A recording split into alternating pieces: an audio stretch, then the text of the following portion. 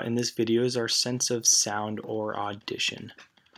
So in order for us to hear something, we need two things. First, we need some sort of environmental stimulus, and in the case of sound, the stimulus is something known as a pressurized sound wave. So a pressurized sound wave is basically just compressed air that results from a whole bunch of different things, and we'll talk about that in a second. The second thing that we need is some sort of receptor in the body, so some sort of receptor that's able to take this pressurized sound wave and convert it into a neural impulse that your brain can understand. So in the case of sound, the receptor is something known as a hair cell.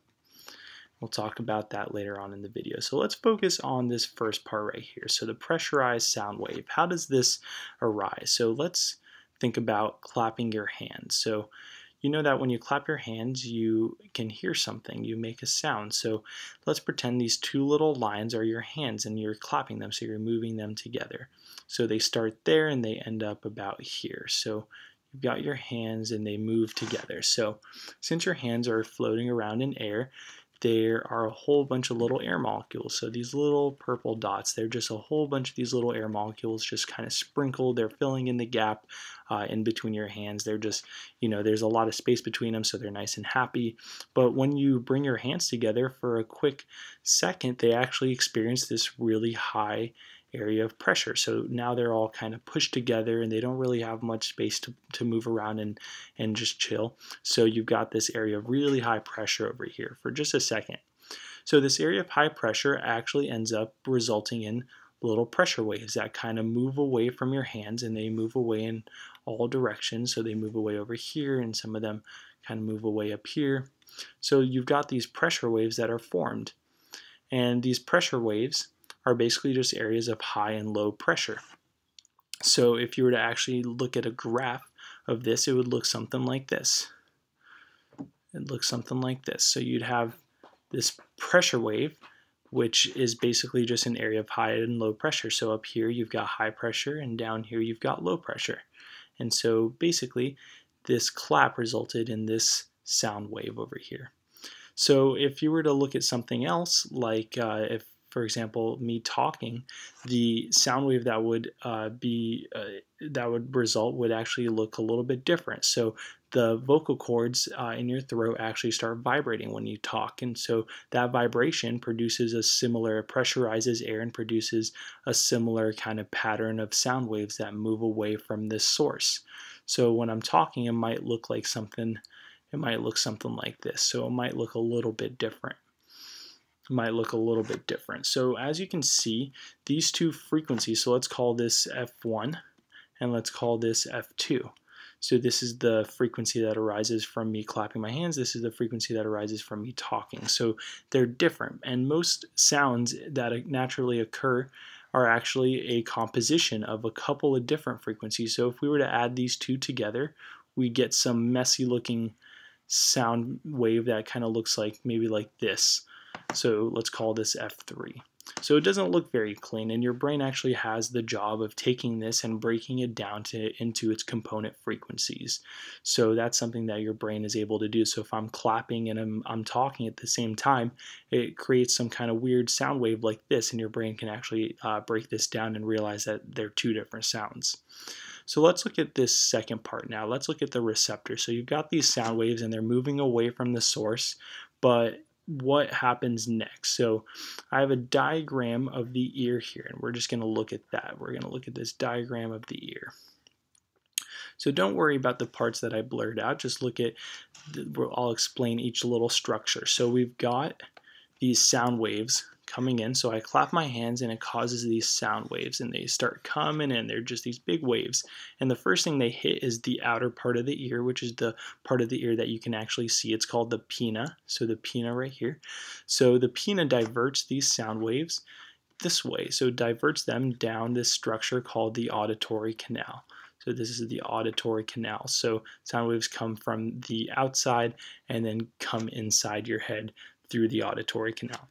And the first structure that the sound waves actually hit is something called the tympanic membrane or eardrum. And so when they hit this eardrum, it actually causes it to move back and forth. So the eardrum starts vibrating at the same frequency as these sound waves. So the eardrums are moving back and forth. So here's the eardrum, and it's actually connected to a couple of tiny little bones. So the first bone it's connected to is something called the malleus, and it's this structure right here. So the malleus, I'm just underlining that.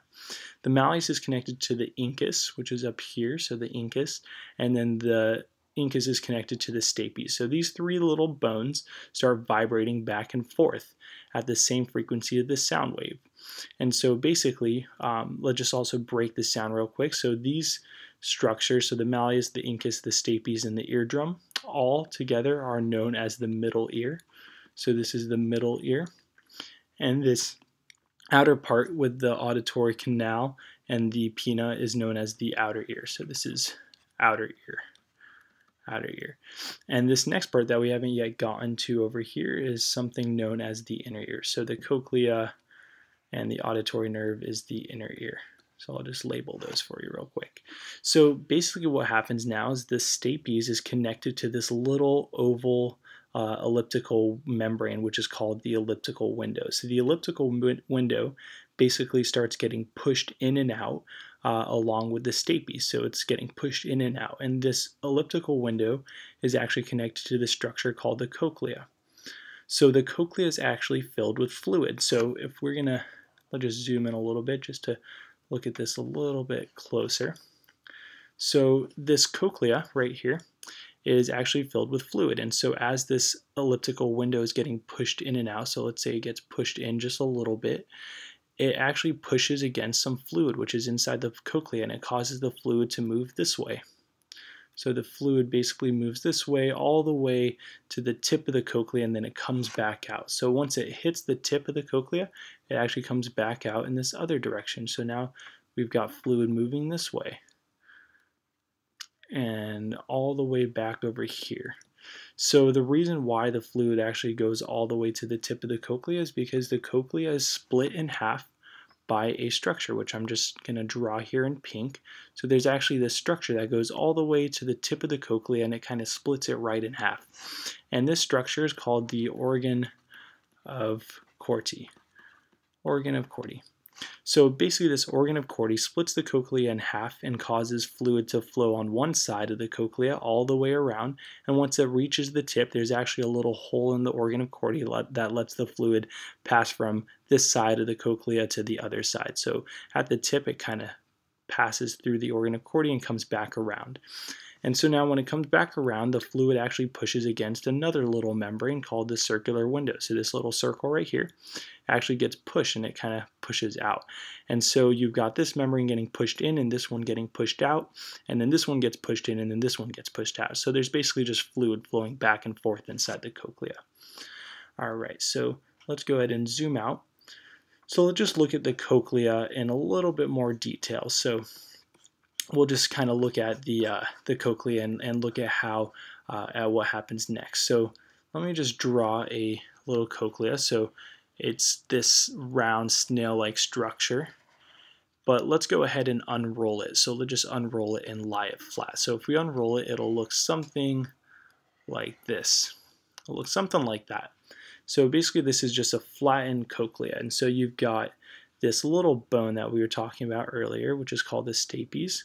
So you've got this little bone right here.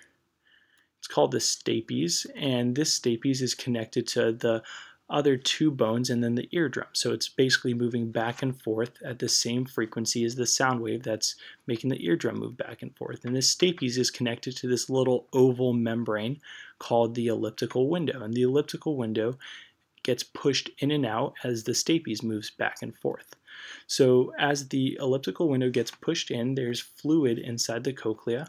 So we've got fluid inside, and that fluid basically gets pushed all the way around the cochlea and then comes back around. And as I mentioned before, the reason that the fluid flows in this direction is because there's actually a structure right in the middle. There's this little structure, and we call it the organ of Corti. So this organ of Corti kind of splits the cochlea in two, and the fluid can only flow in this direction. So when the fluid gets over here, there's this little round window, it's actually called the circular window, and the circular window gets pushed out a little bit as the fluid kind of compresses it. So now you've got fluid flow back and forth around this organ of Corti. So what we want to look at now is we just want to look at a cross section, just a little cross section of this organ of Corti, so that we can kind of understand what happens. How does it turn this fluid motion into sound? So if you actually kind of look at a cross section, what you would see is something like this.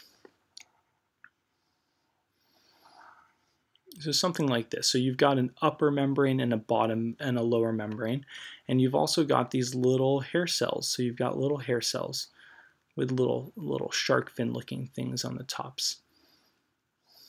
So you've got these little hair cells, and basically as there's fluid flow around this organ of Corti, it goes like that, and then the fluid kind of comes around and goes this way. So as we have fluid flow, it actually pushes down on this membrane and pushes up on this membrane. So you can kind of imagine how this fluid flow works. So as this membrane gets pushed up and down, it actually causes these little hair cells to move back and forth.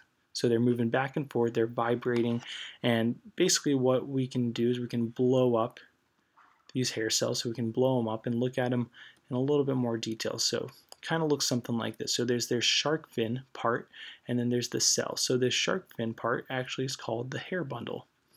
Hair bundle.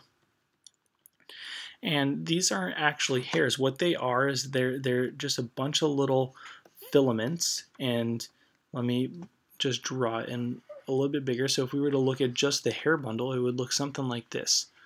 It would look something like this. And each one of these filaments is called kinocilium. Kinocilium.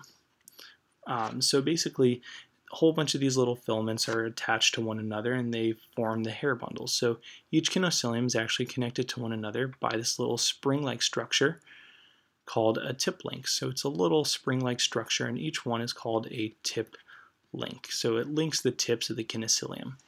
So if we were to actually look at a tip link, so let's go ahead and look at just this, the tip of this kinocilium. If we were to look at just the tip of this kinocilium, it would look something like that. And you've got the little tip link attached to it. So you've got this little spring-like structure attached to the tip of this kinocilium. And in fact, the tip link isn't attached to the kinocilium directly, but it's actually attached to the gate of a potassium channel. So there's the little gate right here. So this is the little gate of a potassium channel. And so as these hair cells, as the little kinocilii get pushed back and forth because the fluid is moving in the cochlea, as they get pushed back and forth, it actually stretches on this spring. So let's say that the kinocilium gets stretched. Sorry, we're going to use this color over here. Let's say that the kinocilium gets stretched. It actually kind of looks like this. So now it's getting stretched, and as it gets stretched, it actually opens up this gate. So as the potassium channel gate opens up, there's potassium outside that then flows into the cell. So you've basically got potassium out here flowing into the cell. And there are actually all these other little channels, calcium channels, that get activated when potassium is inside the cell. So now you also have calcium flowing into the cell. So the flowing of potassium and calcium into the cell basically causes the cell to fire an action potential. So it basically stimulates another cell, which is known as a spiral ganglion cell. And the spiral ganglion cell then activates another cell that is part of the auditory nerve, which then goes to the brain. So basically this goes to the brain. So this is what happens when a sound wave comes into the ear and then gets transmitted into a neural impulse by these little hair cells.